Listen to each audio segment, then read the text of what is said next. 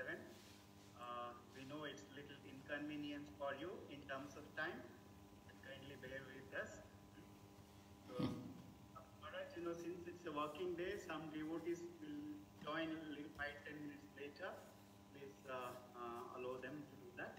Okay, so we can start the class, Maharaj. Okay. Om Jnanaatimirandasya Gyananjana Shalakaya Chaksuranmilitan Yena Tasmai Shri Gurave Namaha. Namam Vishnu Padaya Krishna Pristaya Bhutale Srimati Bhakti-vaibhava Swami Niti Namane.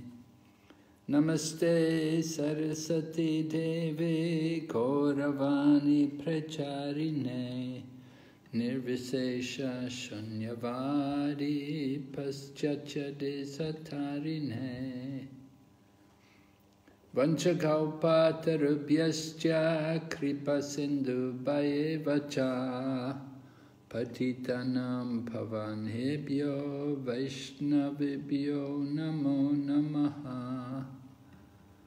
Jaya Shri Krishna Chaitanya Prabhu Nityananda Shri Advaita Gadadha Shri Vasadi Gaur Bhaktavinda. Hare Krishna, Krishna Krishna, Hare Hare, Hare Rama, Rama Rama, Hare Hare. So welcome everyone to our Bhakti-vaibhava. We're studying Canto 6, chapter number 7, beginning of a new unit, and this chapter is entitled Indra Offends Brihaspati. Let me share the screen.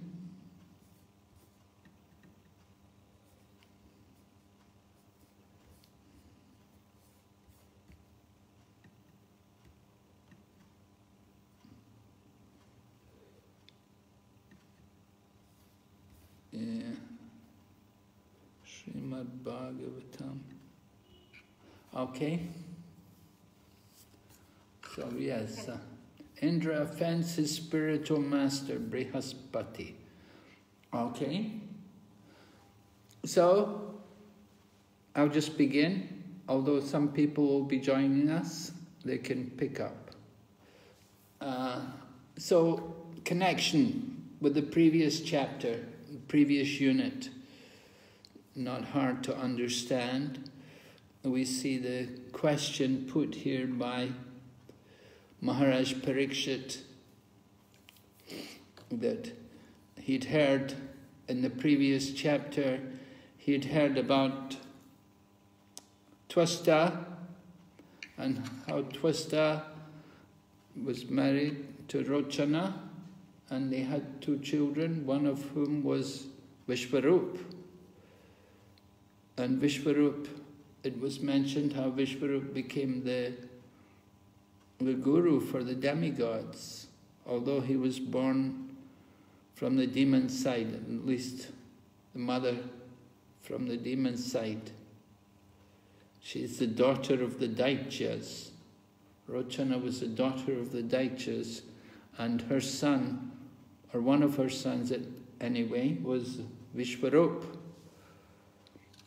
And so it's mentioned like that, and how Vishwarup became the guru for the demigods. And so Maharaj Parikshit was puzzled that, well, what about Brihaspati? Why is Brihaspati not? He's supposed to be, he's the guru of the demigods. What happened to him? So Maharaj Parikshit inquires like that. This leads us into the account of the appearance of Vritasura. Vritasura is actually, some devotees say that Vritasura is the hero of the Bhagavatam. Difficult. It's a surprise to hear that. I was surprised to hear that anyway. But on account of what he went through and the difficulties in the demon body, he's actually considered a great hero. So we'll hear more about the appearance of Vritasura, but for now we're hearing about Indra and how he offends his guru, Brihaspati, and it leads to them taking shelter of Vishwarup. This is with the instructions coming from Lord Brahma. So Lord Brahma, he was approached by the demigods in their anxiety that we can't find our guru. Oh, of course what happened was after Indra offended Brihaspati, then Brihaspati made himself invisible by his mystic power. He had that power, he could make himself invisible. So although the demigods were looking everywhere for him, they couldn't find him. So the Daityas took advantage of this, and under the leadership, under the guidance of their guru, Sukracharya, the Daityas come and attack and conquer the demigods. And the demigods are in great trouble, because usually they can defeat the demons, but this time they were defeated. So then they went to Brahma and they got guidance from Brahma, and Brahma told them the cause, that because you've offended your guru, so nothing's auspicious, so you've been defeated by these Daityas. Now you have to get a guru. So Brahma suggests to them that Vishwarup will be a good guru. So we'll go through the chapter bit by bit. I'm just giving a little overview of the chapter. We will hear at the end of the chapter, the final section, how Vishwarup becomes the guru of the demigods, and from Vishwarup he gives the demigods the Narayana Kavacha mantra, and with the help of the Narayana Kavacha mantra, they're able to take back all their opulence, which the demons had taken from the demigods. So the demigods got back all their opulence with the help of the Narayana Kavacha mantra. All right, so we'll go into the first section here and see what's going on. We'll look a bit more closely at it. We hear Maharaj Parikshit's question to Sukadeva Goswami. O great sage, why did the spiritual master of the demigods, Brihaspati, reject the demigods who were his own disciples? What offense did the demigods commit against their spiritual master? Please describe this. Please describe to me this incident. So this is the subject matter, the beginning of this chapter, describing how the demigods offended their guru. And without the blessings of their guru, they were vulnerable. So Sukadeva Goswami begins his account of what happened once upon a time, the king of heaven, Indra. And we hear about Lord Indra, how he's sitting on his throne and he has his wife Sachi with him. They're sharing the throne and they're surrounded by all these demigods who are all glorifying them and worshipping Indra. So all of them were offering their respect and giving service to Indra. And at that time, while Indra was sitting there with his wife, you know, that must have some effect also. You sit there, you know, Indra has a beautiful wife and surrounded by so many people. The Gandharvas are singing and dancing for the pleasure of Indra, and everything is very nice, very heavenly. It's mentioned even birds and snakes are there, and they're all worshipping Indra. And so at that time, Brihaspati appeared in the midst, and although Indra was observing Brihaspati coming in, he didn't do anything to honor him. He didn't respect him at all. And it's mentioned twice, actually. Sukadeva Goswami mentions it twice here in this section, that he didn't do anything. He didn't get up. He didn't show any respect to his spiritual master. So we should understand that even if you are Indra or Lord Brahma even, who is greater than Indra, even if you're Lord Brahma, you have to offer respects to the spiritual master. But Indra was so intoxicated, you know, the whole situation was so overwhelming for him. He has his wife with him, and all the demigods are praising him, and he's thinking, I'm the king of heaven. And in walks his guru, and what he should have done, he should have done something. He should have got up, he should have honored him. Of course, we're hearing this incident, we're reminded of another incident which took place, which is described for us in Srimad Bhagavatam. Maybe we can ask the assembled devotees, you can raise your hand if you can think of a similar incident where the disciple did not offer proper respect to his guru or to some superior person who came into their midst. Krishna Maharaj, can you pronounce? Yes. We could see that in the 4th canto, Daksha was offended when Lord Shiva did not respect him, being his son-in-law. That was one incident where we could see about how Daksha felt. On the contrary, it was actually Lord Shiva who was so glorious, beyond these considerations. So we could learn a lesson from that. Yes, thank you. Very interesting example. At the Daksha Yagya, Daksha was offended that Lord Shiva didn't offer him respects. Of course, customary, usually the son-in-law coming before the father-in-law should offer some respect. But because Lord Shiva is a Vaishnava, not just any Vaishnava, but the Param Vaishnava, and because Lord Shiva is always meditating on the lotus feet of the Lord, he doesn't need to offer respects to Daksha. Daksha, of course, is not a... He's a Prajapati. He's a Prajapati, though he's a great soul, but he's not as great as Lord Shiva. But Daksha was intoxicated, thinking he's married my daughter, he should respect me. Okay, that's one example. Another example? Yes? Romaharshana offended Lord Balaram. Yes. Yes, I think that's the one that immediately comes to mind. The Lord Balaram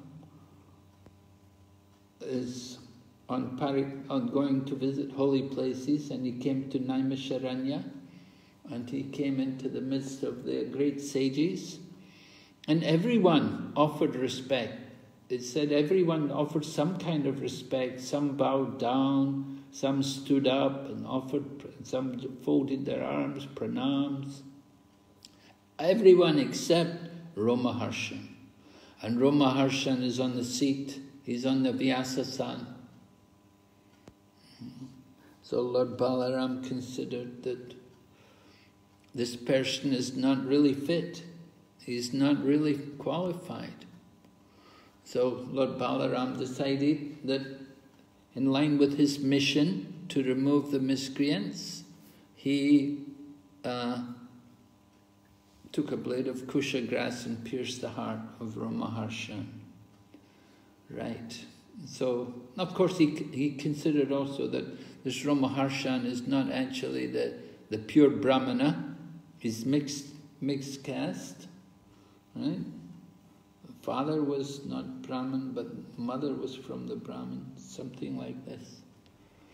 So Lord Balaram considered, I can kill him. And even the sages were a little upset that we'd given him a benediction of a long life. But Lord Balaram said, well, I can bring him back to life if you like. But they said, no, you are the Supreme Lord. The sages of Naimisharanya at least recognized Lord Balaram. And they said, but what about the benediction we give him? So then it was agreed they would give that benediction of the long life to Sutta Goswami. So Sutta Goswami took over speaking. All right, so it's another example. Is there any other example you can think?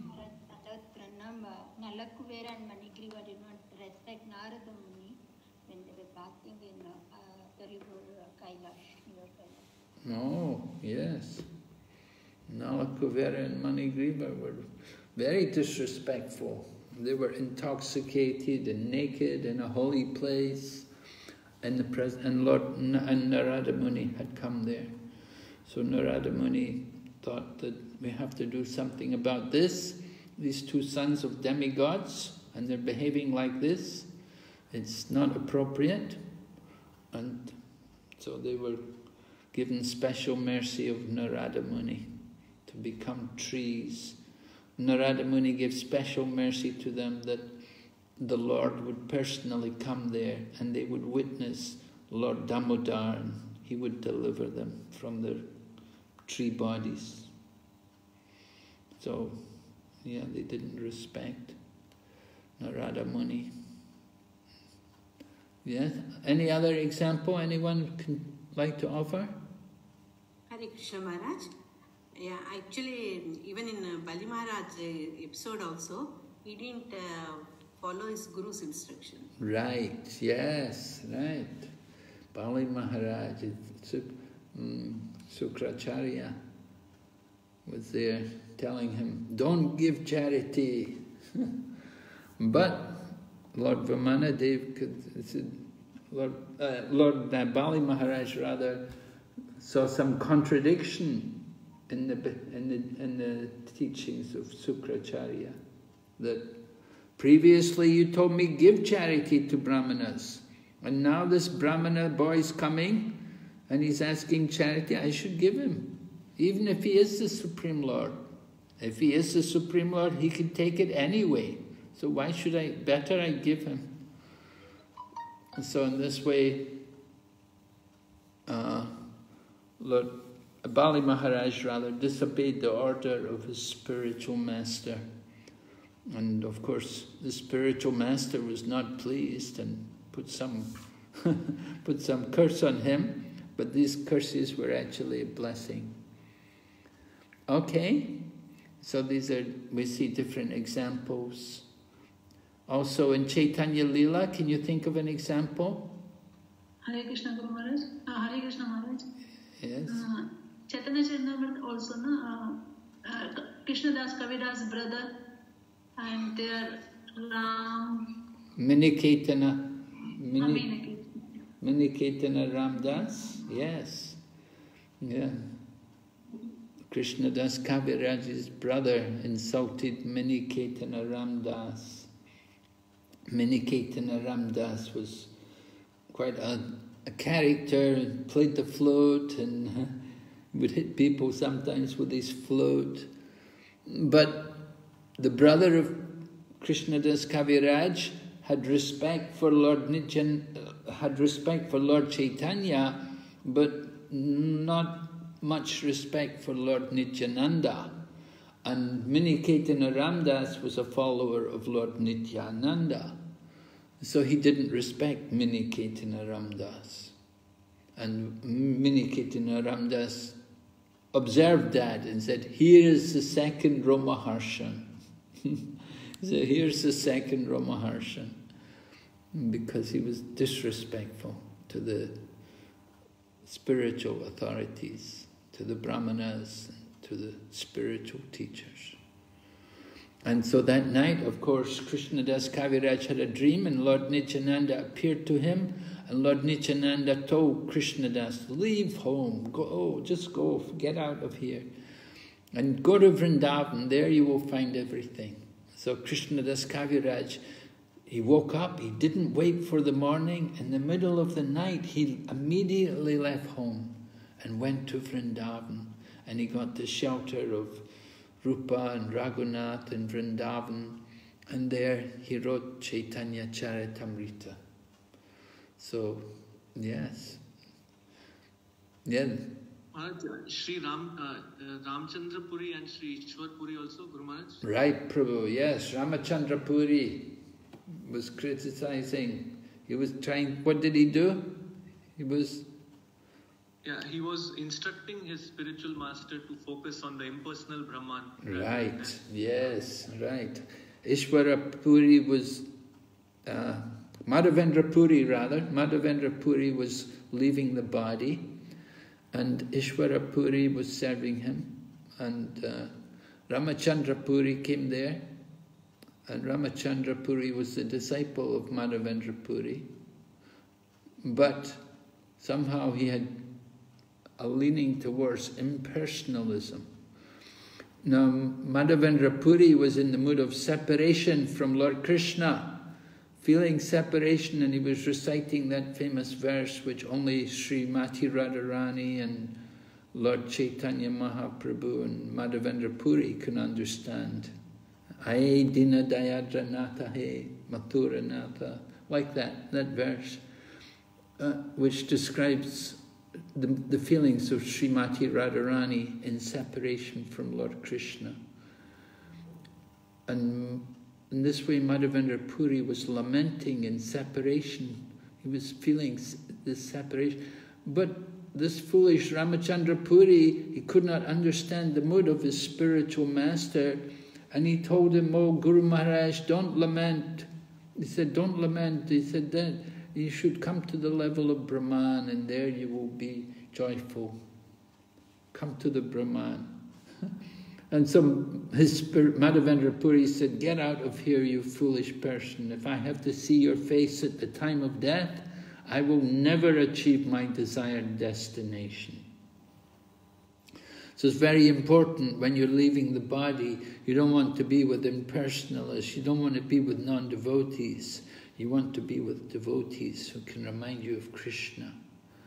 So Madhavendra Puri told Ramachandra Puri, get out of here. And what was the result of his offense against his spiritual master? He got accustomed to fault finding, Guru Maharaj, and he even found fault with Chaitanya Mahaprabhu. Right, yes. He was finding fault, became a fault finder. That's a big anartha. If you study the different anarthas which are in the heart, fault finding is one of the anarthas. So he got, that was his result. Okay, we'll go ahead here. We've spoken about the deviations from the result of offending the spiritual master. So Brihaspati could understand what was happening. Brihaspati was a very advanced, elevated soul, and realized the Brahman, and he could understand the future, and he knew what was happening. So he just left, and first he went home, and he left Indra, and then Indra began to understand. It says here, he could immediately understand his mistake. So he became repentant that he had disrespected his spiritual master. And in the presence of others, he begins to condemn himself. And he's thinking, what a terrible deed I have done. because of my lack of intelligence and because of my pride in my material opulences. So this is the effect of material opulences, that one can easily be bewildered, right? There's a verse in the Bhagavad Gita where Lord Krishna warns, right? In the minds of those who are attached to material opulence and sense gratification, the resolute determination for devotional service does not take place. So you have to be very careful of having too much opulence, even a little opulence. There's a saying in English, even the pauper is proud of their penny. And so we may not have much opulence at all, but we could be proud of it, and that can bewilder us. And Indra also feels like that. Indra also feels that, my little opulence, and it's caused me to insult my spiritual master. So he said, I failed to show respect to my spiritual master when he entered, and thus I have insulted him. And Indra is really repentant, genuinely repentant, and he's looking at himself very critically. He said, I was proud. Although I'm supposed to be in the mode of goodness as a demigod, I was proud of a little opulence and polluted by false ego. Who in this world would accept such riches at the risk of falling down? Alas, I condemn my wealth and opulence. You see, even Indra, the king of heaven, he condemns his wealth and opulence. So people are often anxious for wealth and opulence, but you can see it's better sometimes not to have it. It's very dangerous to have a lot of wealth and opulence. So Prabhupada quotes Lord Chaitanya's prayer, how he doesn't want anything. He doesn't want any wealth. He doesn't want followers or people praising him. He just simply wants devotional service. It's a very nice purport here by Prabhupada. And Prabhupada speaks about how, and he talks about the American dream, the result is that, he says here, the result is that America are now regretting the wholesale criminality of American society, and they're wondering how America has become so lawless and unmanageable. I think maybe at this time, Prabhupada was, he was traveling one time. It's described he was in the USA traveling to different centers, and he was on a flight, and somehow he saw the cover of a Time magazine, and the cover of the magazine said, crime, why and what to do. And Prabhupada was talking that we could give them guidance. We could tell them the solution to the problem. And then actually when they got to, I think it was Detroit, they brought the head of the police department to meet Prabhupada. And the man was very nice, and Prabhupada had a nice conversation with him. And Prabhupada explained how he would have a program to help the American people to stay away from criminality.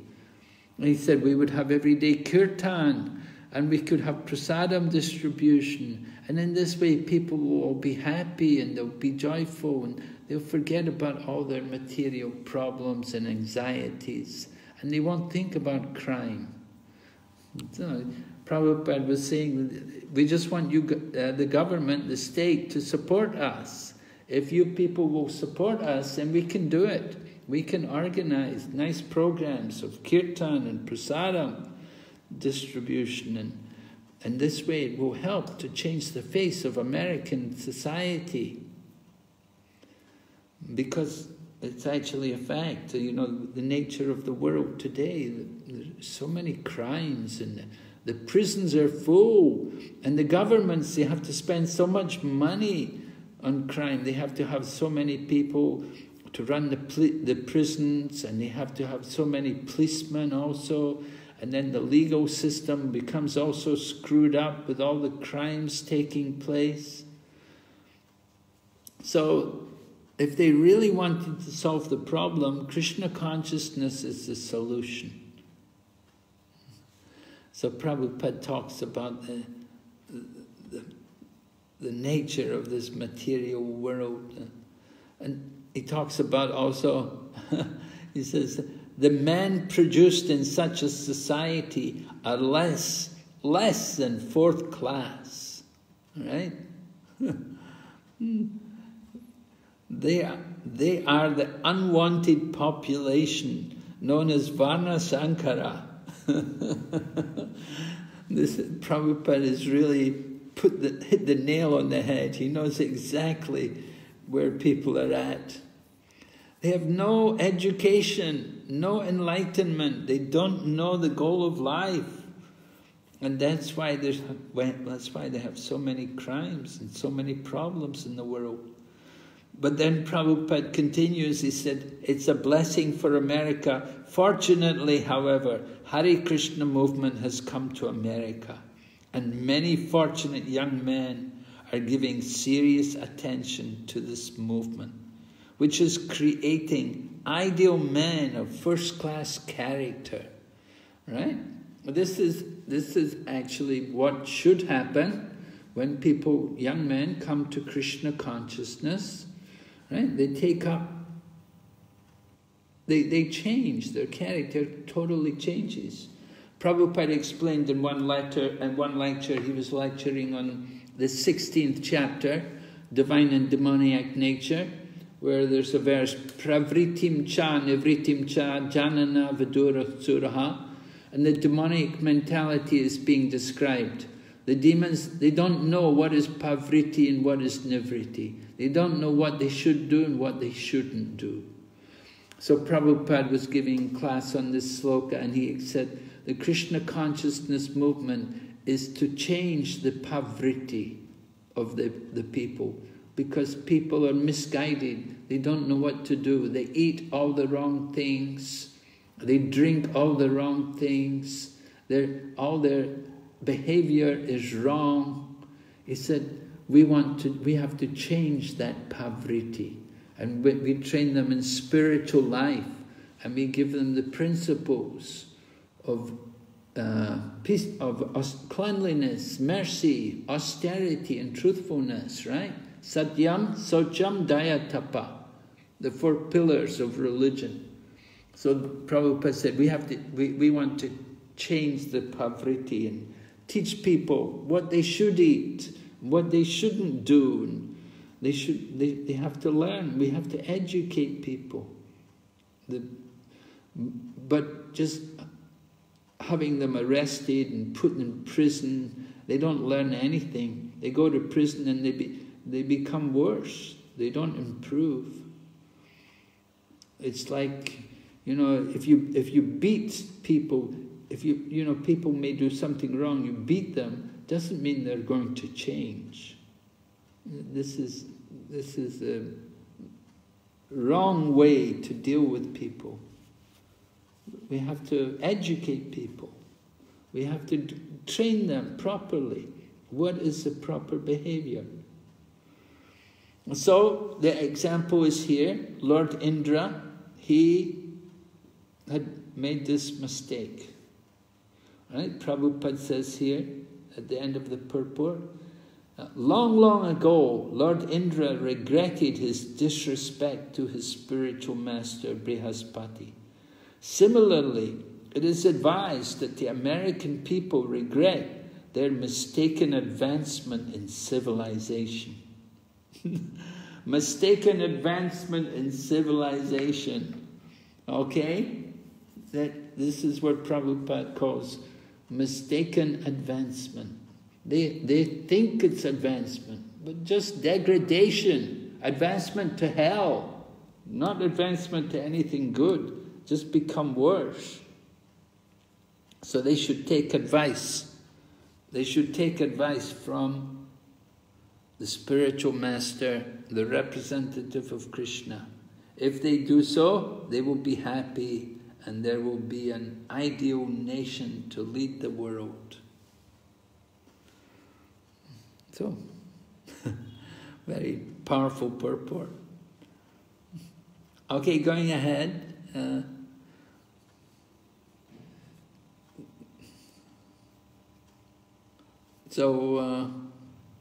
Who's Indra's speaking, right? Yeah, Indra's speaking here. So Indra's saying that even you're situated on the throne as a king, the king should not stand up to show respect to another king or a brahmana. It is to be understood he does not. If a person thinks that the king does not have to stand up to show respect to another king or brahmana, this is a mistake. It means he doesn't know the superior religious principles. Even if you're king, you have to show respect to the brahmanas and to other kings. And in the purport, Prabhupada gives examples. Just like Lord Krishna met Narada Muni, and Lord Krishna receives him, and Lord Krishna stands up. Even Sudama Brahman, the Purush Brahman, he came to Dwarka. Look how Lord Krishna received him, how he honored him. So Lord Krishna was always very careful to show the right respect and give proper respect, especially to the brahmanas and other kings also, meet people. Prabhupada writes here in the purport more about his vision of the American society as it was when he was there. He says, a society concerned only with manufacturing new cars and new skyscrapers every year, and then breaking them to pieces and making new ones, may be technologically advanced, but it is not a human civilization.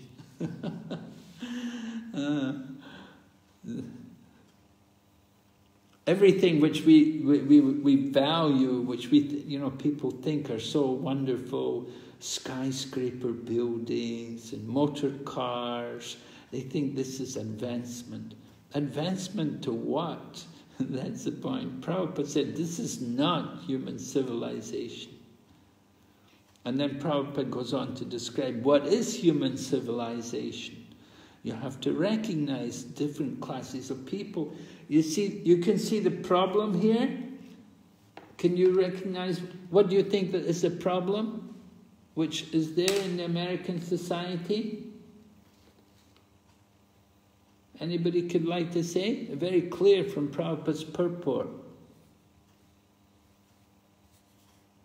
The whole community is driven by the Shudra mentality, and there is no guidance that they seek either from any intellectual class, especially on the spiritual matters for one's improvement. Mm-hmm. Yeah, I think, the way I see it, I think they give more importance to things like buildings and motor cars than they give to people. They don't take care of the person, the people, the character of the people. They're not thinking about the character of the people. They're only thinking nice car, big building, nice apartment. They're not thinking the character. So the purpose of the Krishna consciousness movement is to create people of character, of moral principles, of proper behavior, civilized behavior. So this is not appreciated in the Western countries today. They only think about motor cars, skyscraper buildings. They think this is advancement. They don't care about the character. What is the character? What is the actual standard of behavior? So sometimes we do get people coming forward, some leaders are more awakened, they're awakened to this, and they're pointing out it's the people which is important. And people, when we talk about people, we're concerned about people's behavior and character. This is important. It sets the standards for the world. Going ahead, 14, leaders, right? The leaders, they have fallen into ignorance and mislead people by directing them to the path of destruction. Are in fact boarding a stone boat, and so too are those who blindly follow them. And so this example is given here, this stone boat. What is it? The asma plava. Asma plava. Boats made of stone. So, if the leaders fall into this condition, then what is the hope for the others? If the leaders are all misdirected, then how can we expect any good society? And this is what happens. The stone boat is completely useless. And Prabhupada picks up again, because at this time when he was translating this particular section of Srimad Bhagavatam, he was traveling in America. So he said, unfortunately, although the American people are extremely eager to get out of materialistic chaos, they are sometimes found to patronize the makers of stone boats. That will not help them. And at the end of the purpose, if society is guided by political diplomacy, with one nation maneuvering against another, it will certainly sink like a stone boat. So this is the world today. It's all political diplomacy and different maneuvers, different relationships against one nation, against another nation. The one ideology of one nation against the ideology of another nation.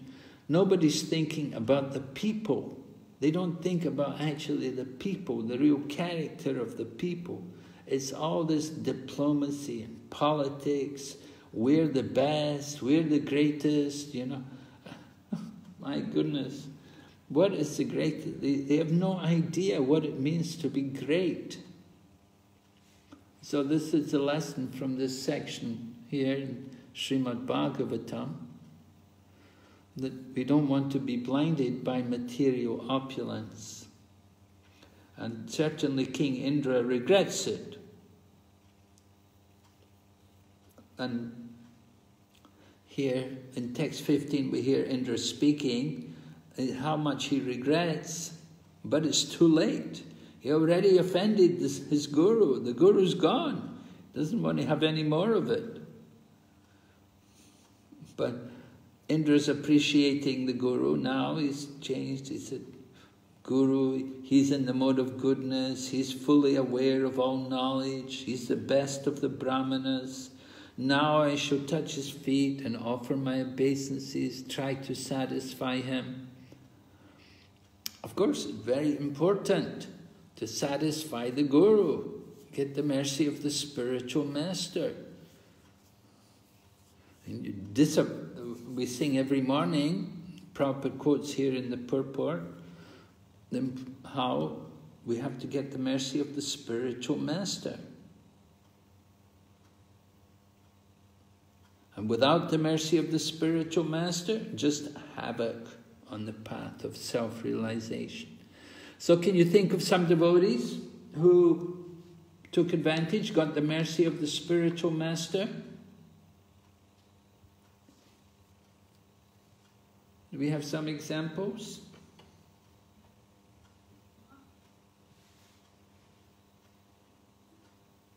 Hare Krishna Maharaj. Yes, Hare Krishna. Dhruva Maharaj took the Narada Muni's instructions and he could have darshan of Lord Narayana. Oh, wonderful. Wonderful example, yeah. Narada Muni instructed Dhruva how to do his sadhana, what to do, right? Of course, first of all, he tested him. He told him, he said, no, you're a young boy, you should go back, go home. But Dhruva was very determined. And so Narada Muni saw his determination, so he gave him instruction. And the result was, in 6 months, Dhruva Maharaj was able to see God. Not immediately, it took 6 months. 6 months of very intense practice and sadhana. But he got the mercy. Yes, thank you. Very good example. Anyone else? Maharaj, Mrugari and Narad Muni again. Draupadi? Mrugari. Oh, Mrugari. Mrugari the hunter. Right, okay. Yes, very good. Also, yes, nice example. Mrugari. Narada Muni came to the forest and he saw the animals all caught in traps. And he thought, who's the terrible person who's done this? And then he saw the hunter. And so Narada Muni told the hunter that, you know, you're giving so much pain to these animals. In the future, you will get pain. They will come back in the next life. They're going to give you pain. And Mrugari said, well, what can I do? My father taught me this business. This is our family trade. But Narada Muni convinced Mrugari that you have to give this up. Don't worry, you give this up and everything will be taken care of. So Mrugari followed the instructions of Narada Muni and he went and he sat there and chanted the holy name beside Tulsi. And after that, he didn't even want to step on little insects. He became totally transformed by the grace of his spiritual master's teachings. Okay, very good. Thank you. Some more examples? Maharaj, Hare Krishna. One time the demons, the leadership of Bali, they were, because of the Shukracharya's blessings, they were able to conquer all the demigods. Oh, yes. Yeah, we're going to hear in this chapter actually how it's described here in this chapter, how the demons, they were not disrespectful to their guru. They took advantage of Shukracharya and they properly respected him. And with the help of Shukracharya, they were able to conquer the demigods. And even Lord Brahma was saying they could take even my posts, they're so powerful. So very good example, yes. So we see quite a few examples. Hare Krishna Maharaj. Yes. Hare Krishna Maharaj, even we see the Prabhupada, he followed the instruction of his spiritual master. Which one? Which instruction? Prabhupada. Mm-hmm. Do you know? Followed the instructions of his spiritual master and he became so glorious. Can you tell us which instruction? To propagate the Krishna consciousness. Yes. Prabhupada got this instruction from Bhaktisiddhanta Saraswati, you go and preach. And he just stick on that instruction that I want to go and preach. And then he could do it by the mercy of his Guru Maharaj. Mm-hmm. Who else? What particular instructions did his Guru Maharaj give him? Go and preach to the English-speaking people. Write the book. Yes.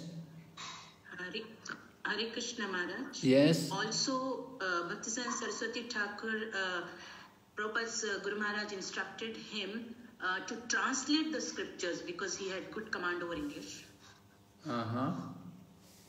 He said, if you ever get money, print books. Right, that's a key one, right? That's the one we hear. If you ever get money, use it to print books, he told him.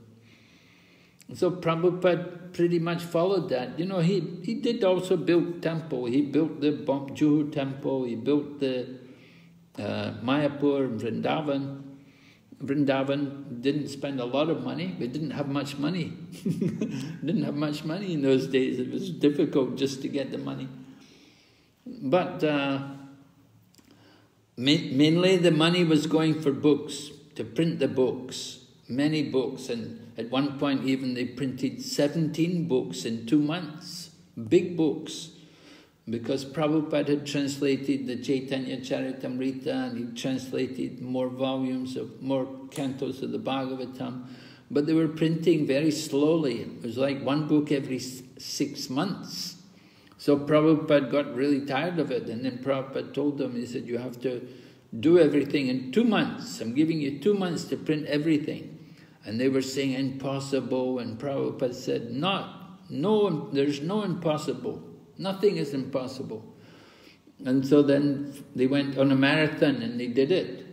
And all the books got printed. So it cost a lot of money. All the money went on book distribution. And Prabhupada used to tell temple presidents, you know, temple presidents in Prabhupada's time, the money was coming from book distribution mainly. We'd go out on Sankirtan and distribute books, and there wasn't a congregation really, not an active congregation to give money. So the money came from the devotees, that they would go out and distribute books. And Prabhupada told devotees that 50%, whatever you collect, 50% should go for book distribution, and 50% you can maintain the temple. So like that, Prabhupada really put the emphasis on book distribution. He said, even you have more books in the temple, he said, it's good. Later on, he said, you can always go out and distribute them. He said, you don't need to keep money in the bank, just keep books. Keep your money in books. So that was a big instruction. And Prabhupada followed that. Yes? Very nice. Okay, so we'll go ahead. Let's see, where are we? So King Indra, okay. Some points about dealing with the spiritual master. A disciple should never be a hypocrite or be unfaithful to his spiritual master. A hypocrite, somebody who says one thing and does another. So we should deal properly, and Prabhupada quotes the verse, Acharya mam vijaniyam. One should know the Acharya is my very self. We should properly respect him.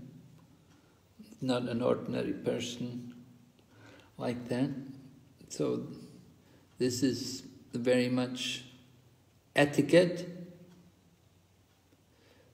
how to deal properly, how to show proper respect to the spiritual authority. And the problem is familiarity sometimes breeds contempt. Too much close to the spiritual master. So sometimes we would say, don't get too close to the spiritual master and don't get too far away. It's an interesting instruction to remember. You get too close and you may find faults, you see faults. And that happened even with Prabhupada. Prabhupada would have sometimes some servant there, and Prabhupada would have to change him because he would start to do things on his own without consulting Prabhupada. And Prabhupada would see that somebody may become over-familiar. So Prabhupada was cautious about that. At the same time, you shouldn't get too far away. That you should always want to hear the spiritual master. When the spiritual master is giving classes, Prabhupada was always saying, where's so-and-so, where is this person, where's that person? He wanted to make sure that they come and sit and hear the class.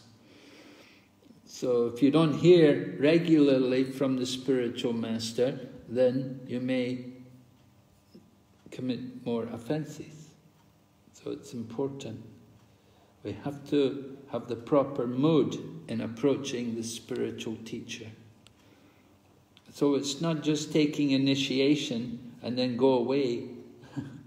Some people do that. they get initiation, then hardly you see them. But you want to be hearing regular. Initiation is the beginning. Okay, going ahead.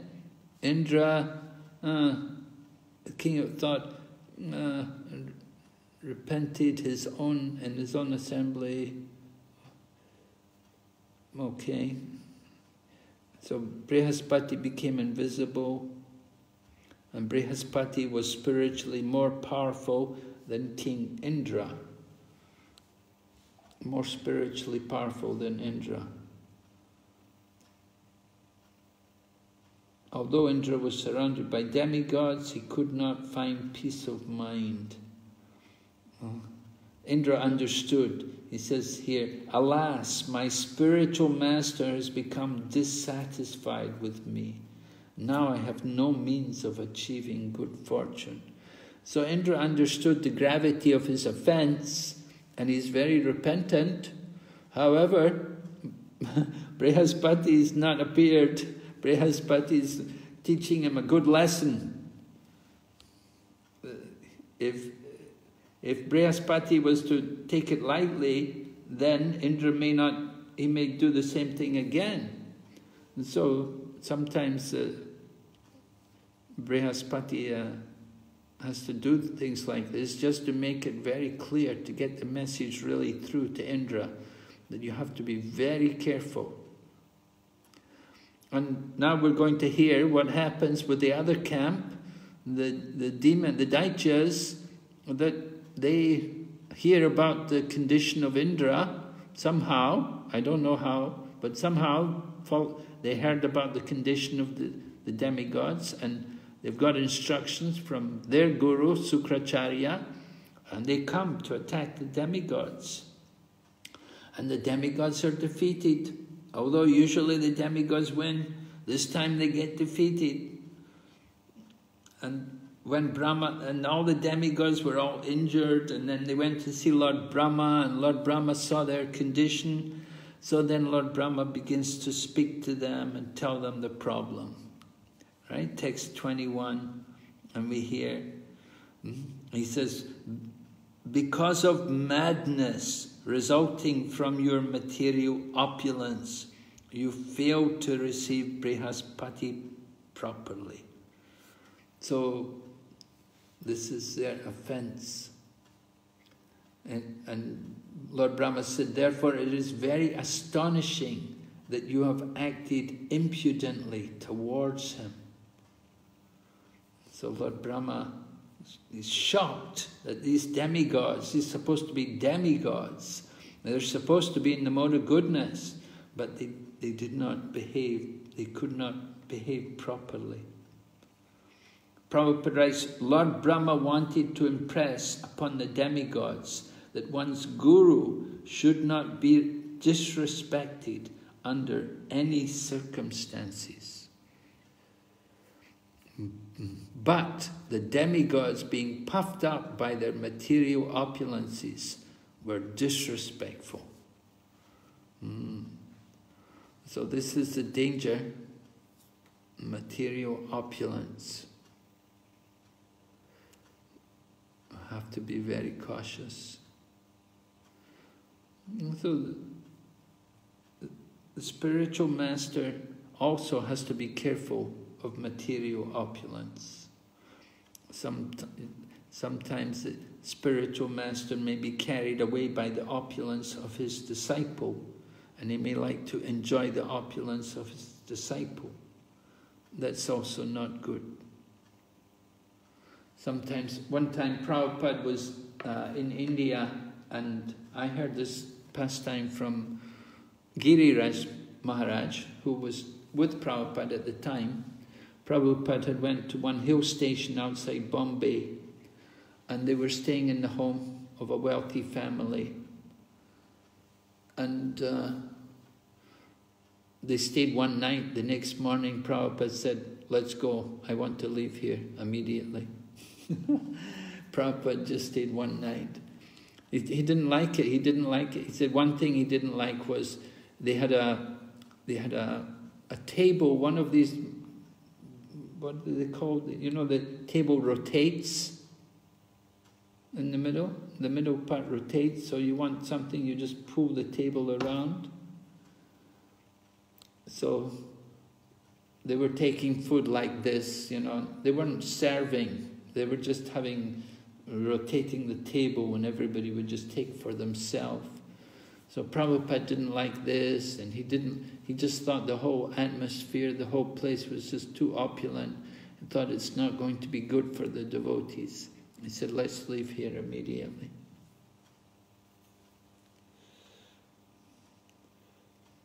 So Prabhupada was very conscious to protect the devotees. Another time, there was one man became a life member in Bombay, and he had a hotel, and he had also a restaurant, and the devotees could go there and they could have meals there in the restaurant, and even sometimes they could stay in the hotel. So Prabhupada was really upset about that he didn't like the devotees going to the hotel and eating food in the hotel, and he didn't like them staying in the hotel. He said, we have our own temple and we have our own prasadam. You stay here and you take food here. So Prabhupada instructed us, I remember, in Mayapur also, when devotees came for Gaur Purnima festival, he warned us, don't eat in hotels. He said, you are Vaishnavas. You cannot just go here and there and eat. You must be very conscious, very careful. So, we must behave properly according to the instructions of the spiritual master. So Lord Brahma is speaking to the demigods, and he's telling them the problem, that you didn't behave properly, and now you've been defeated by the demons. You've defeated the demons many times, but this time they've beaten you because you didn't treat your guru right. And Prabhupada mentions at the end of the purport, as stated in the Shastras, when one disrespects a respectable superior, one loses his longevity and the results of his pious activities, and in this way one is degraded.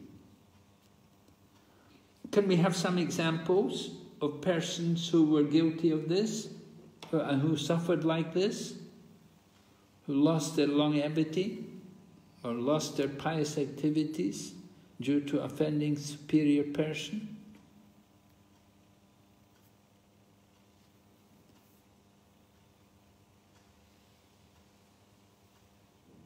Hare Krishna Guru Maharaj.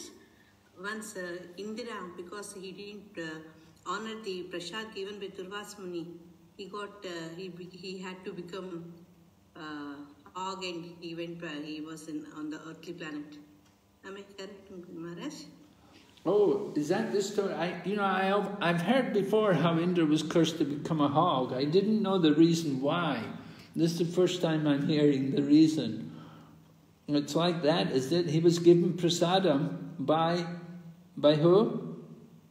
Durvas Muni with that garland, but I don't know. Maybe I'm mixing the both. Yeah, I think if I'm correct, Maharaj, it is Gajendra's story. Gajendra's story. Meaning, yeah. So Indra, Durvas Muni gives garland to Indra. Indra he disrespects and put it on his Airavata. So that, it become, all the flies, started coming and, coming to the garlands. That annoys that elephant. So immediately he puts down and it tramples, and that is the cause of Samudra Mantana. I'm not sure, this is a curse where Indra became a hog. Even I was... I didn't get it. That's not connected with Indra becoming a hog then. Your story doesn't connect to Indra, does it? Prabhu is not speaking? Yes, Maharaj. Yes, Maharaj. Okay. Well, thank you. Anyone else? Hare Krishna. Yes? Hare Krishna Maharaj. Daksha offending Lord Shiva.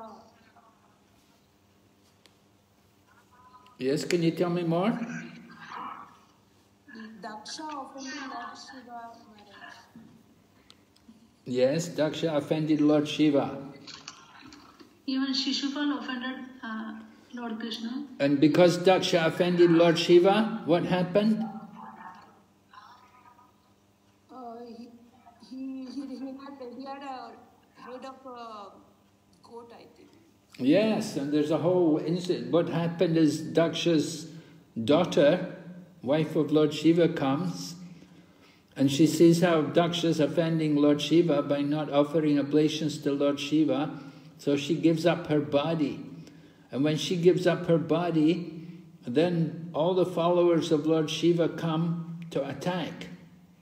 And they have a big fight with all the followers of Daksha. And ultimately Daksha's head is cut off and is replaced with the head of a goat. And so after Daksha gets the head of a goat, after some time he also gives up his body because it's unbearable to have that head of the goat. But he came again as a Prajapati. Okay, so Daksha's life was reduced, yes? And another example? King Vena. Yes?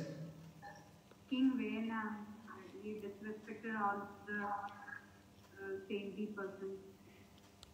Maharaj Vena. Yeah. Here comes cruel Vena, right? Cruel Vena, he would play with the friends, he would kill them. He would do things like that. He would kill his friends, young boys or whatever people he was with, he could kill people. He didn't care. He was very cruel. So his father was so disgusted that his father ran away, went off to the forest. He thought, to have such a son, he thought, this is the mercy of the Lord. He's given me such a son. I cannot be attached to him. He went off to the forest to just get away from him, to forget about him. So Vena was cursed by the Brahmanas. And from the dead body of Vena, they churned the body of Vena and they brought out Maharaj Prithu. Okay, so he lost his life. Yes? Any others? Guru Maharaj, Devanand Pandit offended Srivas Thakur. All right. And what was the result of his offending? I don't exactly remember, Maharaj, but sorry, Maharaj, it's not coming to my mind right now. He didn't get the mercy of Lord Chaitanya. He begged forgiveness. He got forgiven only after he had served a Vaishnava. He served Vaikreshwara Pandit. Vaikreshwara Pandit was dancing and having kirtan, and Devananda Pandit kept the crowds back and let Vaikreshwara Pandit dance.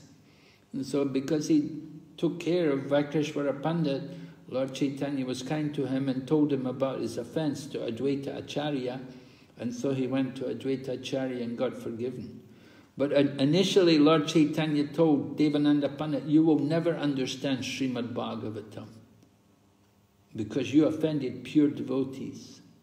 Because you're an offender of pure devotees, you will not understand. And Devananda Pandit, he was a Pandit of Bhagavatam. He thought he was a preacher of Bhagavatam. He was teaching, he had many students. Lord Chaitanya told him, you will never understand Srimad Bhagavatam because you don't know how to treat pure devotees. Okay, so I was thinking also, does anybody else have any other examples? Maharaj, Jaya Vijaya actually disrespect Sanat Kumara and they had to take birth, the 3 lives in this earth. Yeah, they had to leave the spiritual world, right? They had to come down. I was thinking Kamsa. Kamsa, because of all of his atrocities, that he lost his longevity. He was killed by Krishna. So it's mentioned about how when one disrespects the respectable superiors, they lose their longevity, lose all their pious activities. So very dangerous, very degrading. Maharaj, even Jagai and Madai offended Lord Nityananda. Yes, but but they didn't lose their longevity, right? Yeah, but because by mercy of Lord Nityananda, they were saved. Yeah. Lord Nityananda told Lord Chaitanya, in this age you have to be merciful. So Jagai and Madai also surrendered. They apologized. They were very repentant. They became very humble. And so they became very great devotees, and they're part of the tree of Lord Chaitanya Mahaprabhu.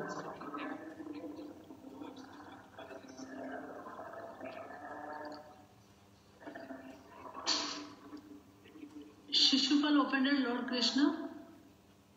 Yes, good one. Yes, Shishupal. Can we? Yeah. Okay. Okay, by their devotion to Sukracharya, they have increased their strength so much that now they are even able to easily seize my abode from me. Lord Brahma is telling Indra that these demons, because they have so much respect and devotion for their guru, they worship Sukracharya with great devotion, they've become powerful. And that's why they could defeat you. They have increased their strength many times. And they can even take Lord Brahma's position. And so this is a big transformation. The demons have become transformed simply because they respected their guru. By the strength of the guru, one can become most powerful within this world. And by displeasure of the guru, one can lose everything. So we have to be very cautious. And in the purport, Prabhupada quotes that nice verse which we often hear. Mukam karoti vachalam pangam langayati grin. Jayapataka Maharaj often will tell us like that, use this verse. By the mercy of the spiritual master, a lame man can cross mountains. A blind man can see the stars. A dumb man can recite poetry. This is the mercy of the spiritual master. They can make the impossible possible. So, very important to get the mercy of the spiritual master. We have to really be eager to get that mercy. So Prabhupada writes, although the demons are insignificant in comparison to Lord Brahma, because of the strength of their guru, they were so powerful that they could even seize Brahmaloka. Sukracharya was very powerful. Sukracharya is mentioned in Bhagavad Gita, right? Do you know Sukracharya in Bhagavad Gita? Have you seen his name there? Right? Yes, right. Krishna is saying, among thinkers, I am Sukracharya. So Sukracharya, very powerful. So, and because of their determination to follow the instructions of Sukracharya, his disciples are now unconcerned about the demigods.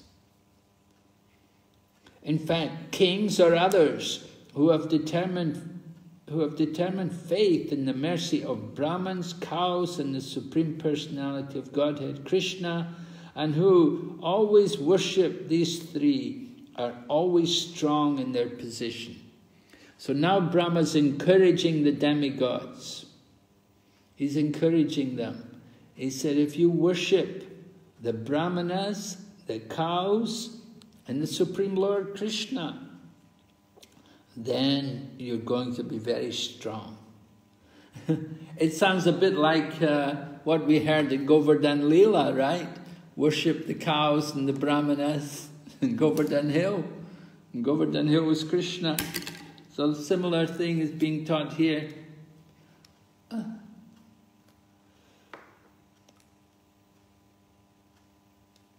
So worship of the Brahmanas and the cows and Govinda, then all the chaotic conditions can be changed all over the world. But Prabhupada says, at the present moment all over the world, governments have no respect for Brahmanas, cows and Govinda. And consequently there are chaotic conditions all over the world.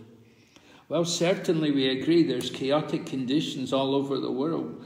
Even more now than in Prabhupada's time. The chaos is even more now.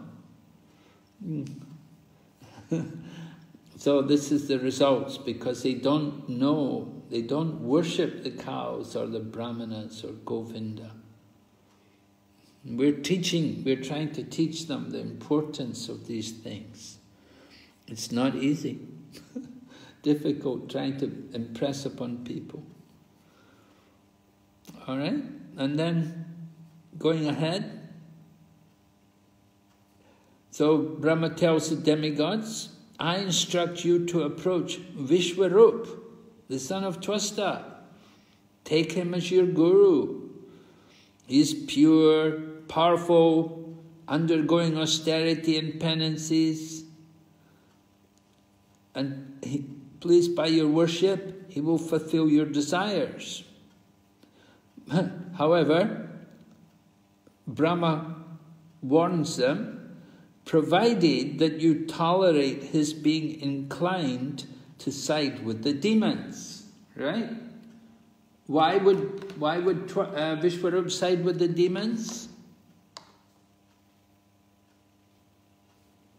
Someone? He had a relationship, Guru Maharaj? Yes. From his... Son of mother's side. Right. Who's the mother?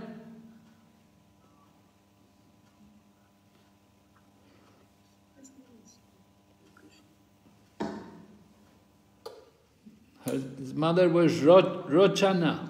Rochana is his mother. Right. And who is she?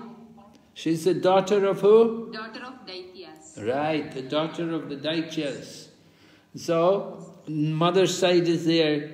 So, son and the mother close together. So, the influence will be there. He's influenced by the side of the mother. Doesn't know how to... So, that partiality is there. And that's going to be the problem for Vishwarup.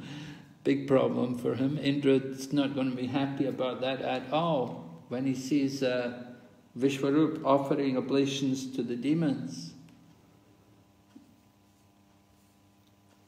Anyway, they're told they have to accept Vishwarup, that even though, just Lord Brahma tells them, just tolerate it. He said, just provided you can tolerate his being inclined with the demons. Of course, Indra, he couldn't tolerate it.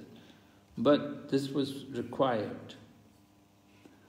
So thus advised by Lord Brahma, the demigods went to see Vishwarup, and we hear how they spoke to him. And they come before Vishwarup in a very humble mood. You know, when people want to get a guru, they're usually pretty humble. Yeah, and they come and they sit before, and so these demigods, who are, you know, demigods are big people, you know, they're important people in the universe. They're used to being respected. But they've come to get a guru, and they come to see Vishwarup, and they're very humble, and they speak to him. And what's the difference between the why is Vishvarupa a little reluctant to be the guru for the demigods? Anybody know? Because he is going to do the function of a priest, and he may lose this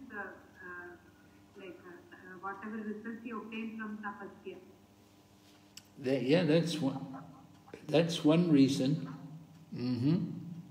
That he is actually younger than to the demigods. Sorry, what did you say? Mataji's?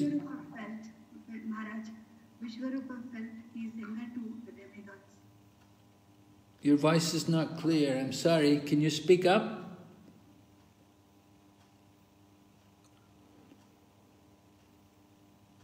Hare Krishna Maharaj, can you hear me now? Yes. Yeah.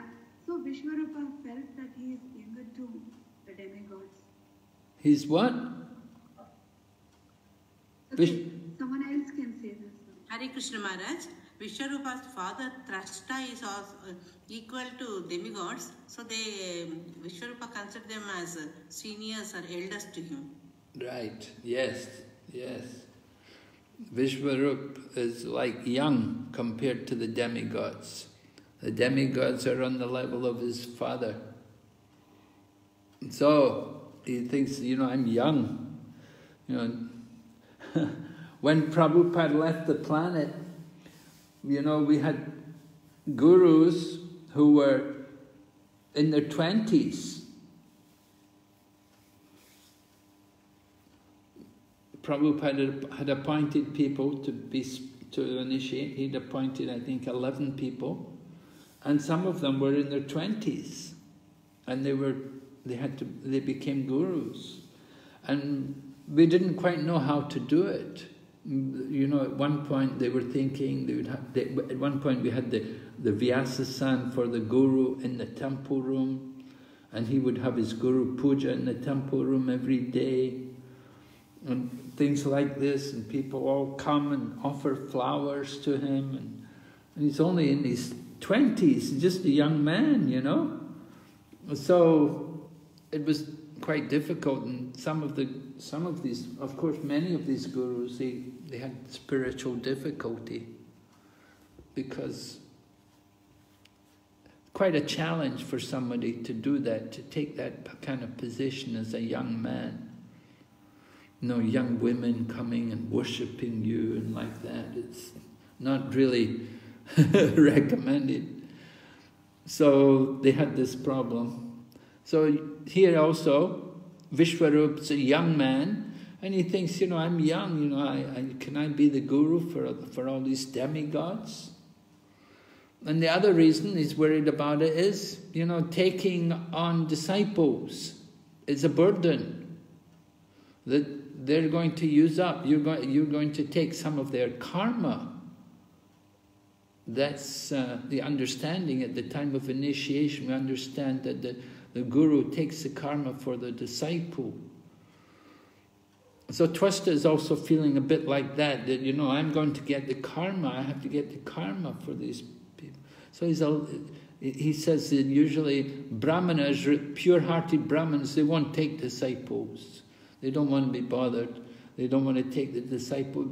Accepting disciples can be a lot of trouble, headache. You get their problems, they come to you, you have to deal with them, because you're the guru, you have to help them, you have to be available to guide them. So Vishwarupa is reluctant, but anyway, the demigods are very humble, and they're, we see how nicely they're speaking to Vishwarupa here, that telling him about the duty, what you should do, and the Acharya teaches Vedic knowledge, gives initiation, is a personification of all the Vedas. So they're glorifying him, They're telling him it's very special. And they tell him also their situation, that we've been defeated by our enemies and we're very much aggrieved. Please mercifully fulfill our desires.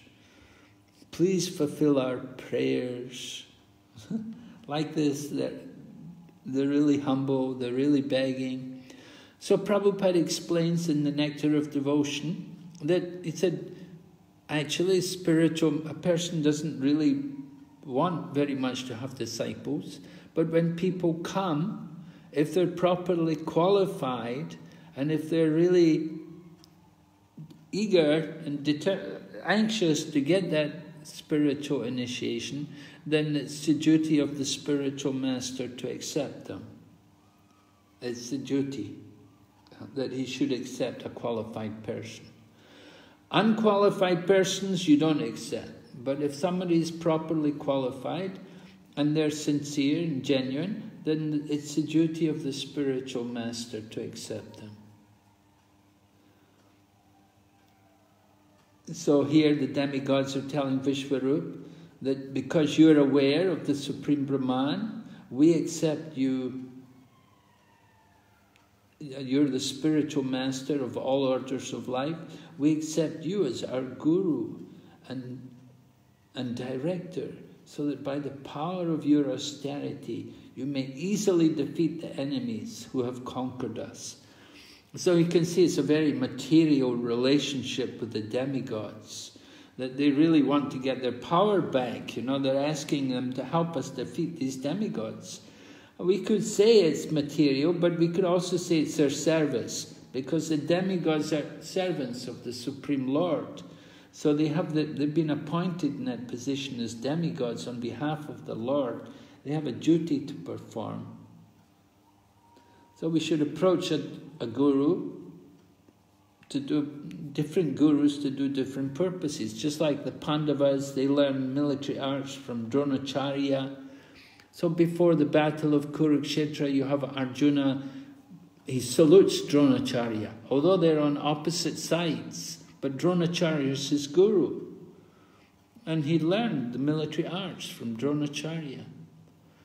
And so gurus teach these different things. You have to know what you want. If you want pure devotion, you come to Krishna consciousness. If you don't want pure devotion, you go elsewhere. You know, not everybody wants pure devotional service. People have many different things they want. So they go to different gurus. And the demigods are encouraging Vishwarupa. They tell him, do not fear criticism for being younger than us. And they explain, the demigods explain the difference, right? That there are different standards by which a person is considered young and old. Just like within ISKCON, we're sometimes asked, you know, who's senior and who's junior? What makes the difference? Who's a senior devotee and who's a junior devotee? There's different criterion by which we judge who is senior and who is junior. And it may be by the age of the physical body, but it may also be by initiation, or it may be by their authority, the particular position which they're holding within the society. Or it may be by their realization. And here, in this particular case, in relation to Vishwarup, it's explained that Vishwarup is senior to the demigods because of his expertise in reciting the Vedic mantras. So in that sense, Vishwarupa is senior to the demigods. So it's nothing wrong with him being their guru, because he's very well learned, very trained in reciting Vedic mantras, and therefore he's qualified. The demigods say, although you are junior in relation, you may become our priest without hesitation. Yeah, because you're advanced in chanting Vedic mantras, not just on the basis of the age of the body. The age of the body, that's not important. We're not the body, right? So it doesn't matter how old is the body. a little bit from the purport here. The Brahmanas, the members of the most elevated Varna, are teachers. But a person in a lower family, such as a family of Kshatriya, Vaishya, or even Sudras, may be accepted as a teacher if he has knowledge. This is a very important point, of course, and this is very much applicable in our Krishna conscious society. And Prabhupada brings up Ramananda Rai and Lord Chaitanya, right? In their conversation, Ramananda Rai, what's Ramananda Rai's position? Is he younger or older than Lord Chaitanya? What's his position by caste? He was a Sudra. He was what? Sudra he was. All right. Was he a sannyasi? No, he was not sannyasi. He was what? Not a sannyasi at that time. What was he? He was in a position, he was in a good position, a government servant, he was in an opulent condition he was. Yeah, he was the governor, right? He was the governor on behalf of Maharaj Prataparudra, the king of Utkal. And Ramananda Rai had been appointed the governor. He was away down there at Rajamandri, just opposite Rajamandri, on the banks of the Godavari, on the other side from Rajamandri. There's a place there, and there's a temple of the Gaudiya Mat there. And they said Ramananda Rai met Lord Chaitanya there at that place. And so it's in Andhra Pradesh, all the way down, and quite not far away from Tamil Nadu. And so Ramananda Rai was the governor overseeing all that place.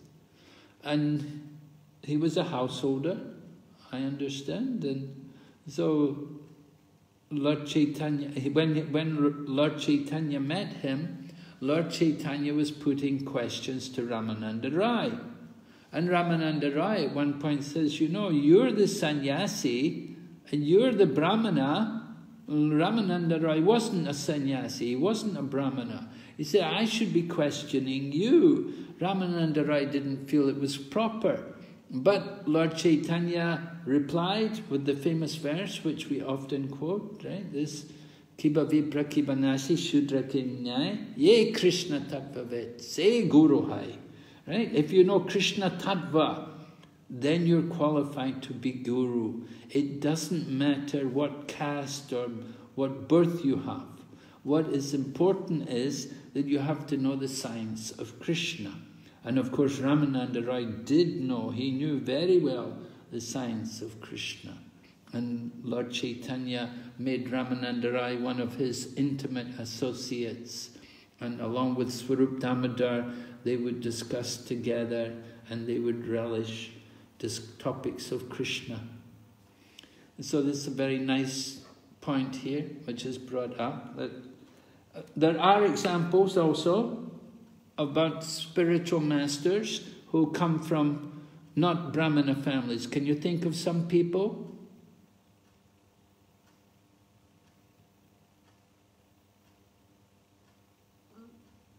Maharaj, it is Shukadev Goswami also is not from Brahmana caste. Sukadeva Goswami is the son of Vyasadeva. Yeah, but he is not a Brahmana. What do you mean? He didn't take the sacred thread. All right, he didn't take the sacred thread. He left home, but he's the son of Vyasadeva. Maharaj, Srila Haridas Thakur is Naam Acharya. Okay, but he doesn't give initiation. We don't hear about Haridas Thakur having disciples. Well, maybe you could say the prostitute who came, right? She became a devotee. Okay, interesting one, Haridas Thakur. But there's some very prominent acharyas who had many disciples who were not brahmanas. Can we say Vishwamitra Maharaj? Vishwamitra. Lord Rama and Lakshmana. But he became a Brahman, Vishwamitra, by dint of his austerity. He became Brahman. Maharaj, Suta Goswami. Who? Suta Goswami. No, Suta Goswami is son of Ramaharshan. Ramaharshan was a disciple of Vyasadeva. They were Brahmins. No, the example I'm thinking of, Narottam Das Thakur. Narottam Das Thakur was not from a Brahmana family. His father was a wealthy, like a Kshatriya or something, but he wasn't a Brahmin. And when Narottam Das had initiated some people who were Brahmins, it was a big thing. And some of the Brahmins were very upset. And they went to the king. And the king came, and the king came with all the men and all like that. They were coming to meet this Narottam Das. Who is this Narottam that he can initiate people who are Brahmins, and he's not a Brahmin?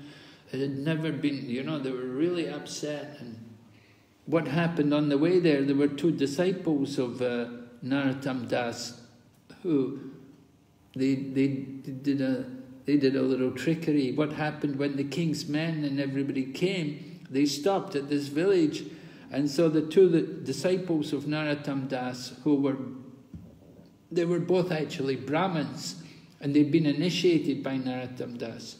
So they disguised themselves as merchants, as vendors, and the king's men came, to these vendors, and one was selling pan, and one was selling cups of hot drink or something maybe.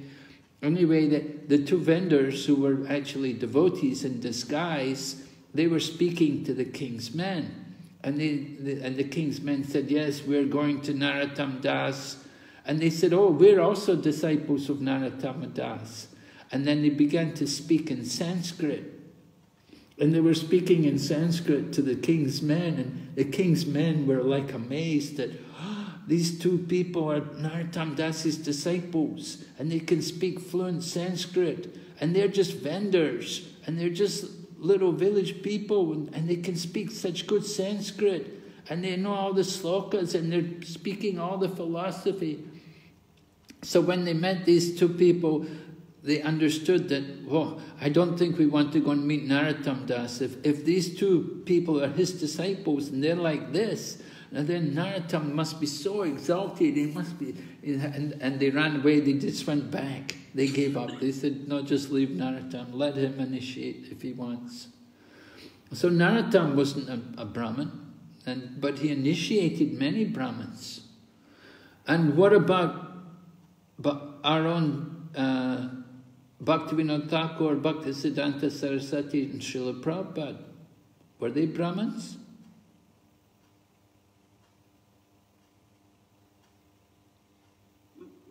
Maharaj Hare Krishna, they are not Janmataha Brahmins, but they are Karmataha Brahmins.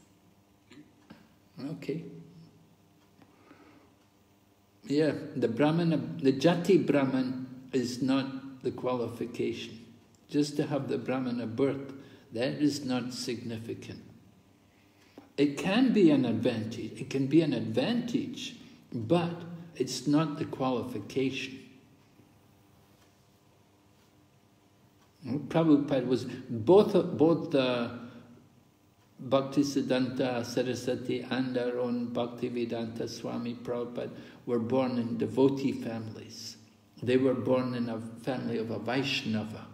So they had that qualification. And that qualification is most important. The birth in a Vaishnava family.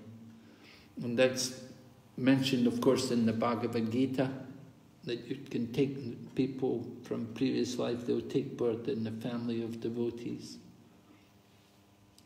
So that's an important qualification. All right, so Sukadeva Goswami continued. So the demigods request Vishwarup to become their priest.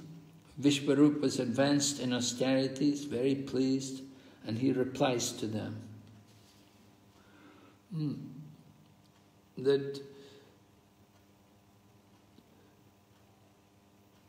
And he talks about accepting the priesthood means I'll lose some of my acquired Brahminical power, the Brahminical tejas.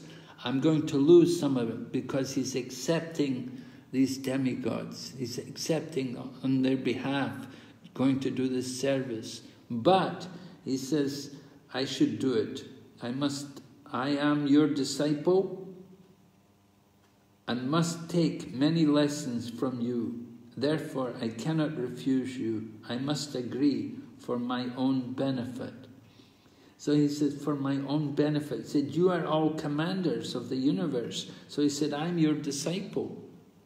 And now Prabhupada also sometimes would say, he said, my Guru Maharaj has sent you all here to help me to spread Krishna consciousness.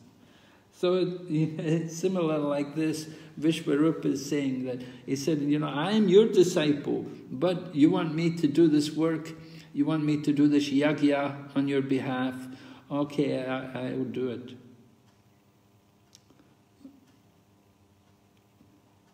So I just noted a little bit of the purport. Thus, the results of the pious acts previously performed by the priest or spiritual master are diminished. Therefore, priesthood is not accepted by learned brahmanas.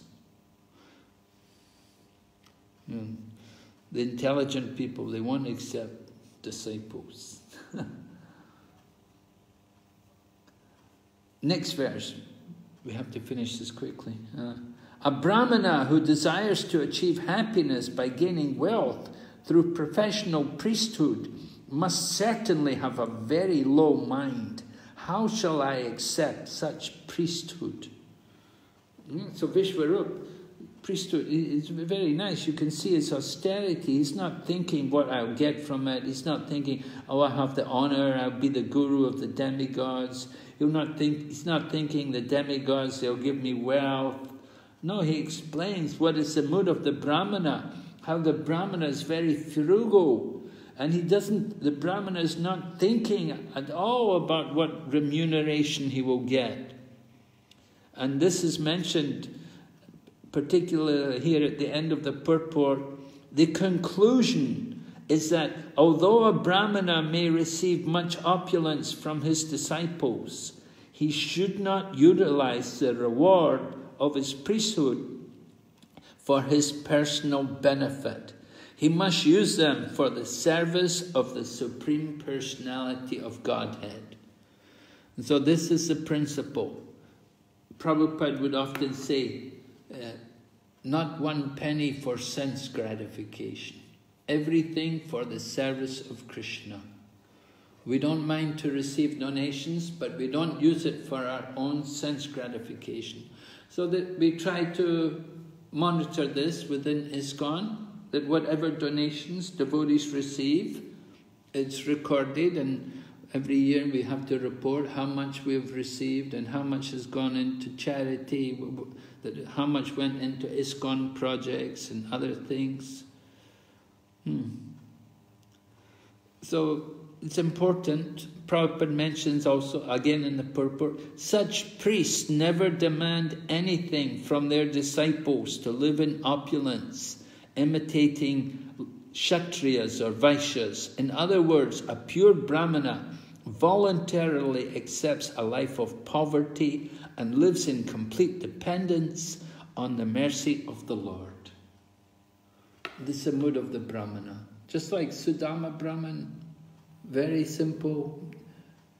Madhavendra Puri, he was a sannyasi, but he would not beg. He would never beg. He never asked anybody for anything. If somebody came and gave him food, then only he would eat. And Sudama also had that principle. He wouldn't beg. He just couldn't beg. And so his wife and him were practically starving. And Kulaveka Sridhar, he had his few banana trees. And when Lord Chaitanya offered him something, he said, no, I'm happy, I don't want anything, don't change anything, I'm fine. This is the mood of the pure devotees. You can think of some more examples like that. Ranti Dev, he was a Kshatriya, of course, but he was so renounced and detached. He's not even a Brahmin, but he was so detached. Ranti Dev. It said that although he was a Kshatriya, in his whole life he never ever ate meat. He was very... Huh? Even Vidura Maharaj? Vidura, yes. What did he do? He was, even though born to the meat, but he was very well versed with the scriptures and he is always meditating on the Lord. Okay. Yeah, Vidura, of course, is Yamaraj. Yamaraj is a Mahajan. So he's well versed in the scriptures and he's a great devotee. Okay, just to quickly finish off here, let's see. So, Vishwarup said, you are all my superiors. Although accepting priesthood is something sometimes reproachable, I cannot refuse even a small request from you. So I agree to be your priest, I shall fulfill your request.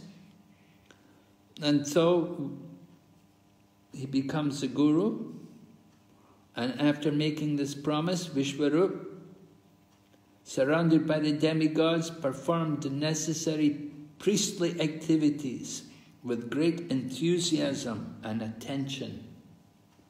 And Prabhupada talks in the purport about this enthusiasm and attention when we're doing worship, when we're performing any different ceremonies. You must be completely absorbed. The mind should not be diverted. So Vishwarup did this. He performed this duty as a priest. And Prabhupada, in the purport, he explains the meaning of the word purohit. Quite interesting to see. Purohit, he said, pura means family. Right? Pura means family, and hita means benefit. Thus the word purohit indicates that the priest is the well-wisher of the family. Another meaning of the word pura is first. A priest's first duty is to see that his disciples benefit spiritually and materially by all means. So this is the duty of the guru, right? He wants to satisfy his disciples. They should benefit spiritually and materially. And Vishwarup is therefore trying to do this, and we hear how he gives it in the 39th sloka. We hear how Vishwarup gives the Narayana Kavacha to the demigods, and the demigods use it to get back all the opulence which the Daityas had taken from them. So this Vishwarup, he composed this Narayana Kavacha. We'll hear about that Kavacha in the next chapter described. So Prabhupada talks about the nature of the demons in the purport, and describes how the demons are devotees of other gods. They don't worship the Supreme Lord, but they will worship other gods like Shiva, and Ganesh, and Durga. They're devotees of these gods. They're not obedient to the Supreme Lord Vishnu. So there's always some conflict between the two camps, the demigods and the demons. Just like between the Vaishnavas and the Shivites. During the time of Ramanujacharya, we read there was a particularly demonic Shivite king, and he burned out the eyes of a devotee. He thought it was Ramanuja, and he thought he was burning out the eyes of Ramanuja. And so that kind of thing was going on since a long time. So even long, long ago, in the days of yore, that the demigods and the demons there had these conflicts. So by the grace of Vishwarup and this Narayana Kavacha, the demigods could get back their opulence.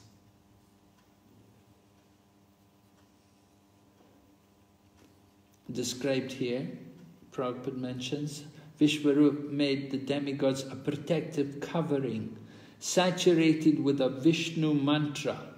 Sometimes the Vishnu mantra is called Vishnu Dwara, and the Shiva mantra is called Shiva Dwara. We find in the Shastras that sometimes the Shiva Dwara and Vishnu Dwara are employed in the fights between the demons and the demigods. Of course, there's a very nice battle which takes place between the Lord Krishna and Lord Shiva, when Lord Shiva is guarding the palace of Banasura. Banasura was a great devotee of Lord Shiva, and he got the benediction that Lord Shiva would come and be a guard there at his palace. And so it happened that Banasura's daughter had somehow got involved with one of Lord Krishna's grandsons. Is it Usha and Aniruddha? Right? And so Lord Krishna came with all the army and there was a big fight. And at one point Lord Shiva releases the Shiva Dwara weapon, which burns everything. And Lord Krishna released the Vishnu Dwara, which freezes everything. So when everything was frozen, then the Shiva Dwara could not do anything. The Shiva Dwara became powerless in the presence of the Vishnu Dwara. Prabhupada explains that sometimes the place gets very hot, but still everything goes on. But when it gets cold, everything stops. Everything just freezes. So the Vishnu Dwara weapon was more powerful than the Shiva Dwara weapon. So in this way, the demigods could conquer the demons, and Lord Krishna could conquer Lord Shiva. So these pastimes are all told. Vishwarupa, who was most liberal, spoke to King Indra the secret hymn that protected Indra and conquered the military power of the demons. Okay, are there any questions or comments? Anybody? Maharaj? Yes? Here Vishwarupa says, accepting priesthood causes the loss of Brahminical power. Is it because of the sinful activities of the disciples, Maharaj? Yes, well, simply because of the burden of having disciples, accepting a disciple. And if the disciples certainly are not very qualified, then it's a greater burden, right? So, yeah, the sins of the disciples, that's the problem. We see in ISKCON, we try to be very, very careful that before people come for initiation, that they're properly prepared. They should have undergone some purification. We read about Sanatana Goswami and Rupa Goswami before they joined Lord Chaitanya's movement. They did also some preparation. They hired brahmanas to come to their home, and they did rituals, and they gave food and charity, and the different things which they did in preparation for joining Lord Chaitanya's movement. And similarly, within the ISKCON society, people coming to Krishna consciousness, and when they want initiation, they have to prepare.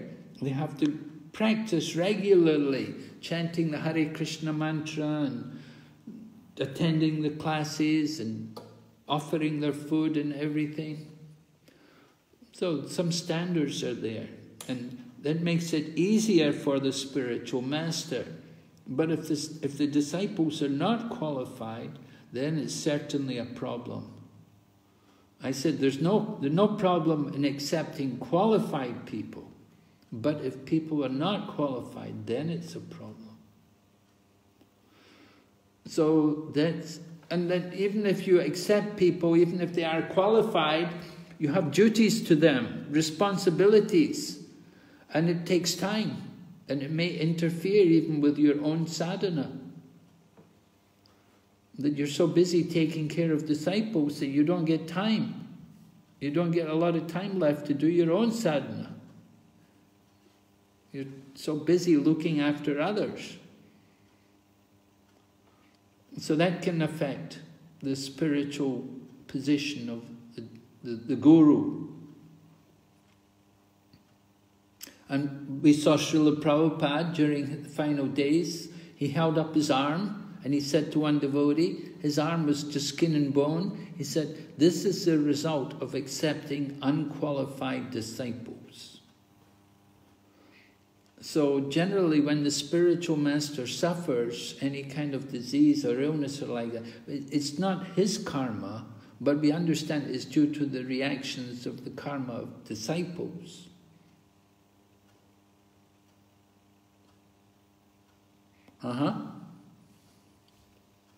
Is that all right? Thank you, Maharaj.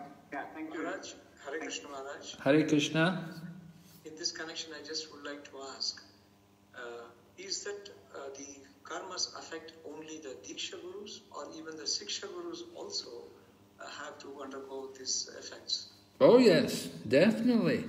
Yeah, if somebody's a Shiksha Guru and they're giving Shiksha, they're also going to be involved with the karma, right? They give some... That's point to note. Yes, Maharaj. Yes. Not just a Diksha Guru.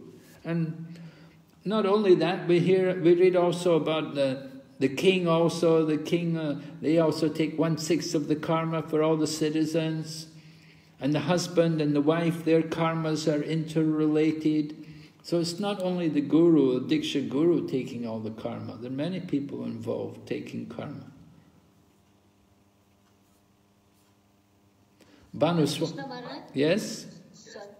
Maharaj, but Guru takes the disciple on the behalf of his Guru, or he's a representative of Krishna. So he takes the disciple as a representative of Krishna. So even though, because he is not having his, he is representing. So even though he gets all the karma?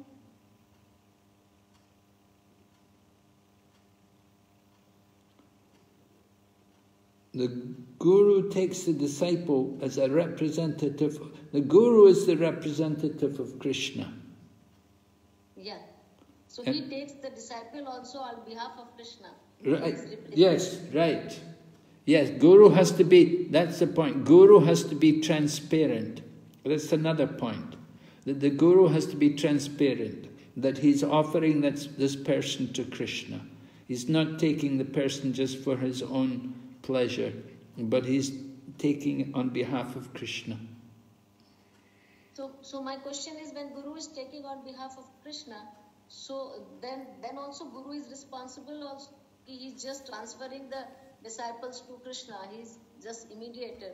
So even though he is responsible for the karma of the disciple? Yeah, he's responsible for the karma, but other people are also responsible. I was explaining. You know, you're not, it's not like the Guru's taking all the karma, because the person who's getting initiated, probably they're married, they have a family, there's karma there. And it says in the Bhagavatam, the king takes 1/6 of the karma for all the citizens. So he's citizen of a country, working a job, there's karma there. It's not just only the Guru taking all the karma.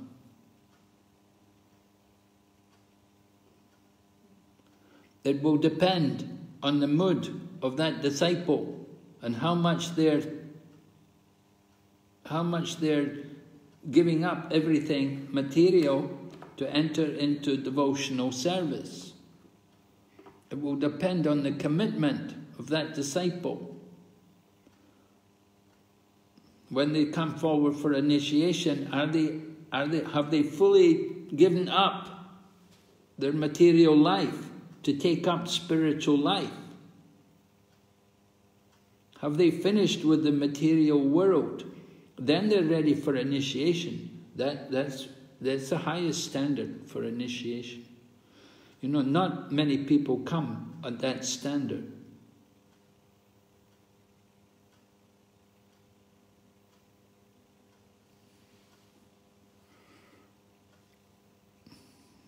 So it's a very complex subject matter actually to discuss who's taking the karma at initiation and how much karma the Guru's taking. But certainly the point is there that we should be transparent. The spiritual master should be transparent, that he offers everything for the service of Krishna. Now I heard Jayapataka Maharaj also say one time at initiation, he told the person recommending someone for initiation, he said, you have to take 50% of the karma.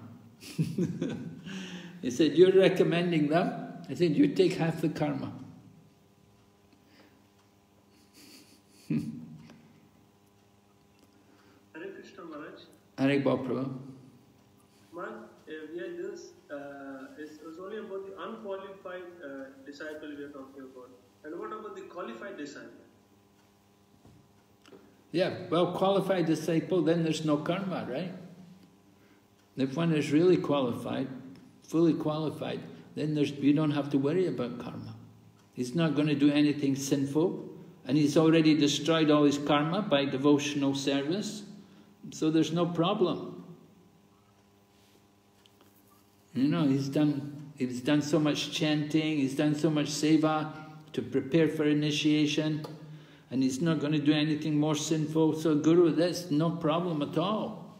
That's what we want. We want all the disciples like that.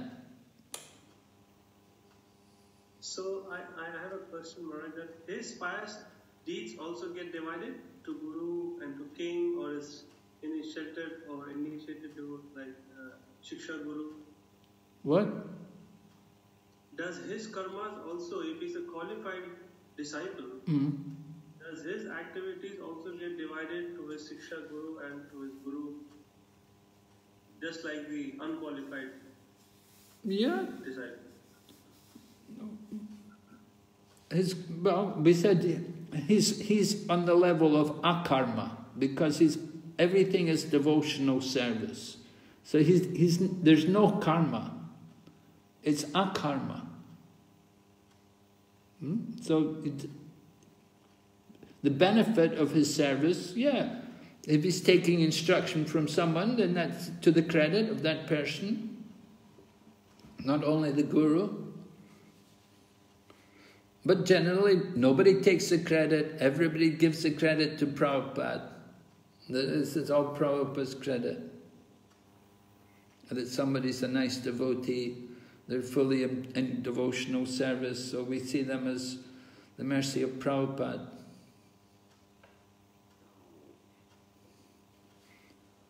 No karma.